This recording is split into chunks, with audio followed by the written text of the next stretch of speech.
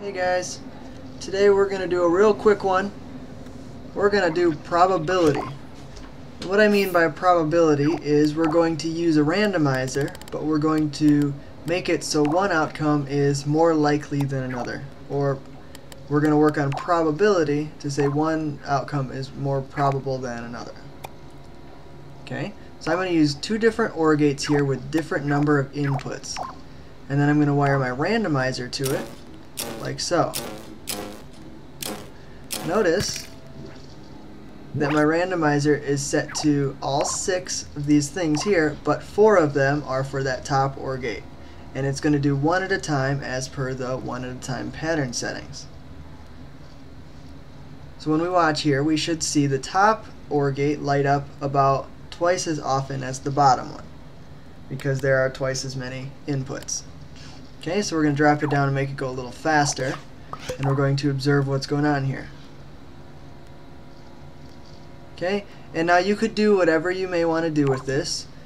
So I could wire it to this light right here, which would make it be on about twice as more often as it would be off. Okay, and this has some nice applications, which we're going to talk about in just a second. So let's clean up here and hover down and see what we've got down here. So here we have a nice little scene. We're trying to go for a creepy ambiance, so let's let's raise the darkness up a little bit, and then let's increase our fogginess to get it a little darker in here. Okay, so we drop in, and it's kind of spooky, kind of scary, but it could be better. This light right here, it's not doing a whole lot, and it has a lot of potential. So let's get out a circuit board and see if we can't use this probability stuff to help us make this a little creepier, a little more exciting of a scene. So I'm going to use my randomizer again, and I'm going to drop that down. And I'm going to use 2 OR gates, one of them which will have 6 inputs, and one of which will have 2. Now for those of you mathematically inclined, you could argue that I could have used 4 and 1 for my OR gates and it would have the same ratio, but I like the results that I get out of 6 and 2, so I'm going to go ahead and recreate that here. And then I'm going to drop my minimum time to 0 and my maximum on time to 0.3. So I do this because I set the on time and off time to be different, so that sometimes it switches instantly and sometimes there's a 0.3 second or 0.3 of a second delay. And then I'm going to use this directional combiner, which in the last video we talked about was like subtraction, but here we're taking signals of either 100% or 0. So all I'm using it for is to convert this into either positive or negative. So you'll see it switching between the positive and negative there. Okay? So what we're going to do is pull out a timer here, and then we're going to wire the directional combiner to it. Oops, missed. Now, so what's happening now is this is trying to either count up or count down once I get the settings set up correctly. So we'll set it to 4 and 4 and directional. So now watch that timer. It's mostly up, but sometimes it dips down a little, and then sometimes it dips all the way down. But for the most part, it's almost all the way up.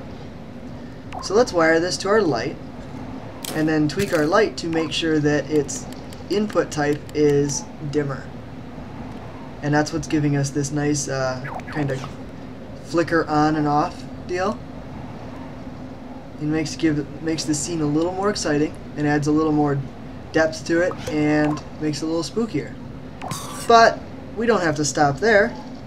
We can use our subtraction that we learned last time. So I've pulled out a directional combiner, and I'm going to use a 100% battery.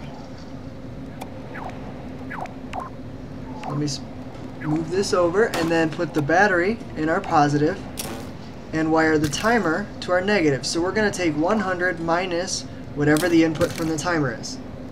So most of the time we're going to get no signal, but sometimes we're going to get a very small signal. So when the light goes dim, we're going to get a small signal, and it would be nice if we could match that up to a sound. So let's pull out our electric speaker here, place that down, and use the electrical current. If you listen to that, it's got a nice electrical current sound. And if we place that and wire to it, let's see what we get. Okay, so notice it's set to on-off right now. So it turns on and it turns off, and it's not very exciting when we do that. But if we make it modify volume as our input action, we can listen to the effect that we get. So let's listen closely.